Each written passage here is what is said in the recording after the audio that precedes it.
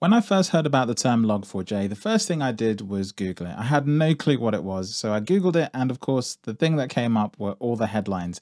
The worst time to Google for something like that. Nonetheless, we're about a week after the incident, and everything is sort of being patched. Things are being actively fixed as we speak, and so I thought I'd do a little bit of a deep dive into actually understanding what Log4j actually is.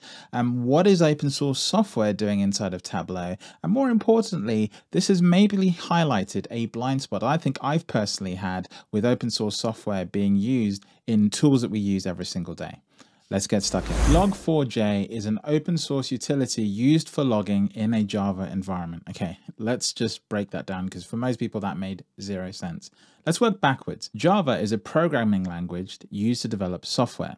Now, when you develop software in a community of people, essentially you find that the same set of developers are doing the same sort of things. Let's say I wanted to make a music app. Every single music app has to play music. So instead of hundreds of developers writing the code to play music, I might decide to write that code in such a way that other people can use it, a bit like a template. Let's just call those libraries in this instance. And so in this particular case, Log4j is a library that allows other programmers to take advantage of the logging capabilities in Java. Now, writing logs is pretty normal. In all software, essentially, when a developer writes a program, sometimes they need to be able to look at issues in their software. And so what they do is they leave themselves opportunities to write verbose text to a particular file so that if something goes wrong, they can look at those files and figure out what's going wrong. Tableau server does this to create logs for admin so they can understand what's going wrong with their server. Tableau desktop, if you've ever had to get in touch with support, they sometimes ask you to create logs and then send it into them so they can look at a very granular level what is going wrong and what's happening. In this particular case, Log4j is just helping with this process, and it's specifically a part of Apache. Well, some of you are probably now asking, what the hell has Apache got to do with it? I thought we were talking about Log4j, and this is about Tableau. So why have we got a third piece of software in this mix? Well, Apache is an open source piece of software that's typically integrated into lots of applications to help them do various things, especially around web communications. But in essence, Apache Log4j is actually where this library comes from. And the issue here is that Apache itself is written in Java, and Java is, of course, where this issue exists. Now, if you look around the documentation, you'll see that Tableau referred to this as Apache Log4J2.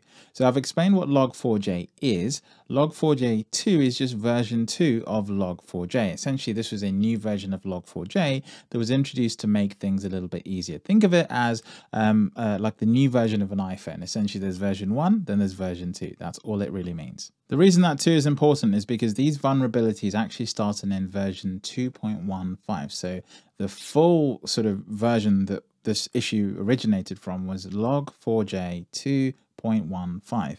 And this is actually where the vulnerabilities started from. And that's correct. I'm saying vulnerabilities because there wasn't just one. Essentially, typically when these vulnerabilities are found, they are very quickly patched, but then it becomes an arms race between the people who develop the software and the code and the library versus hackers who are now out there finding new vulnerabilities. And as these are found, they're also then quickly fixed. So there are multiple vulnerabilities, and I wouldn't expect these to be the last set of vulnerabilities that you find as they patch this and as the world turns attention to this particular library. Poor people who work on this library.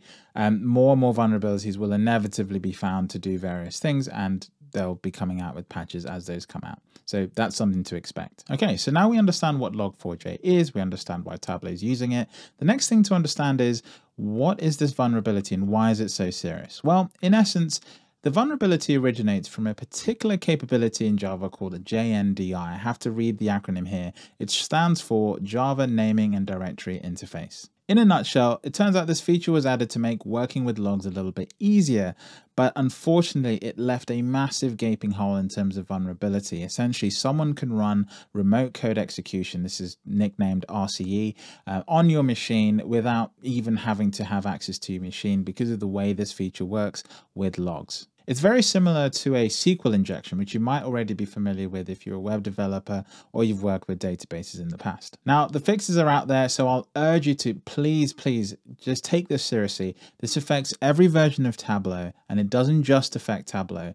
It affects any piece of software that's using this particular library. And the problem is this library in itself is part of other tools. And so you might not even think that your application is using this, but you just have to go and check and make sure, look at all the advice, research all the applications on your machine, on your servers, and make sure that they've patched this particular vulnerability. Check out my video on that I released just a few days ago. Now, we're not done yet because there's a whole bunch of numbers and names and nicknames that are thrown around. Tableau themselves keep referring to this particular naming structure for these vulnerabilities, which goes a little something like this. I have to read this out again because there's just so many of them.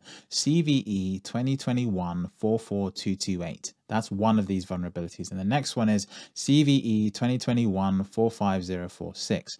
What are all these numbers? What do they all mean? Well, I had a little bit of a digging around and I found the answer. It sounds complex, more complex than it ought to be.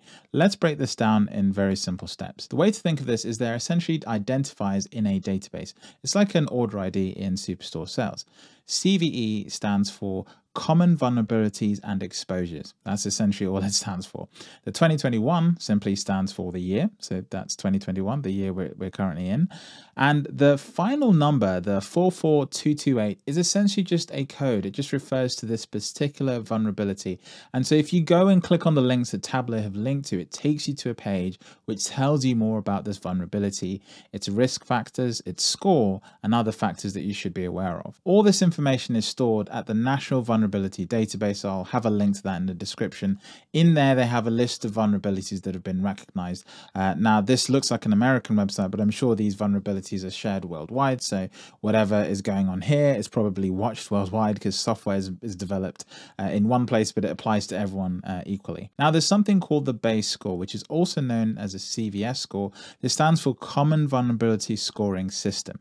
And the scoring here is essentially just telling you how serious this risk is. And this particular vulnerability got a 10 out of 10. That essentially means in terms of its impact and its severity, it scored full marks, which is not a good thing. If you head to the website again and go to the specific vulnerability and click on the score, it actually breaks down all the individual components. And if you're a nerd like me, hover over those individual score items and it actually tells you what risk factors are involved with each of those contributing factors for the overall score. There's actually a formula that drives that. Okay, so now that we know what it is, we know the impact and we know the severity, what happens next? Well, let me break this down into three perspectives. The first one is people like you and me and the companies we work for. In essence, we're now in an arms race. We're in this arms race to fix and patch this problem, because when an exploit like this goes worldwide, essentially there are people out there, they're called black hat hackers. Black hat hackers are the bad kind of hackers, are out there trying to make the most of this exploit. So it's absolutely vital that organizations, people, take advantage of the resources being put out there to make sure you patch this issue. Companies like Cloudflare are trying to do it at a network level. Your system admins internally in your organizations are doing it on premise with all the internal software so that someone doesn't take advantage of this exploit. But in essence, this is an arms race. But the thing to note here is that this exploit has existed since 2013 when this feature was first introduced into this library. So the other thing you've got to ask yourself is, how many times has this exploit been taken advantage of before it actually hit the mainstream media? Did the person who found out about it first take advantage of that exploit before they shared it with the world, and have other people figured it out and not just said anything? These are the kind of vulnerabilities that really send shockwaves and make you realize that working with open source software is not necessarily dangerous. I think it's a perfectly fine practice, but we really need to start taking and making sure we're aware what's in our software and what's actually being done to support those projects to make sure that they're not exposed to vulnerabilities like this particular one. Now, as a customer of Tableau, this is probably the first time where an issue with open source software sort of reared its ugly head inside of our community in such a big way that we've all noticed. We don't know how many times in the past vulnerabilities have been found that just haven't made the mainstream media. We just have to assume that that must have happened at least once. For everything you hear in the media, there's always a story that goes unreported, and that's just something we all know. And so you have to ask yourself, how do we know about these vulnerabilities when they are fixed? Is there a record of these fixes as they're done? So we're actually aware that Tableau is on top of this. I'm sure the Tableau security team do keep a track of this. And lastly, I bet you that Tableau Online is looking sort of attractive to some server admins right now, because server admins were kind of forced into a really dark corner. I say dark, not in a bad way, but dark in a very sort of stressful way, because just a few months ago, we had the end of support for certain versions of Tableau, and those versions of Tableau were not patched in this most recent fix for this particular issue. So a lot of people have gone through, sort of jumped hoops to get their upgrade cycles done in time. But however, that's sort of been a kicker, because then they've now had to do security patches almost immediately after. And for some organizations, upgrades are one thing, but even just doing a small patch over a weekend is not a straightforward thing. So a lot of organizations just took their server down, and they've been without servers because they're obviously aware of this vulnerability and they don't want to be exposed to it, especially if you're working at a really large company that would be an easy target for a hack like this. Now, as I've said before, the practice of using open source software is not a bad one. If you open up Spotify and go look at the third-party list under the help button, you'll see that they use a bunch of applications that are used. And Spotify and Tableau, they're completely different applications. But I'm just highlighting that this practice isn't something that's rare. It's actually quite common.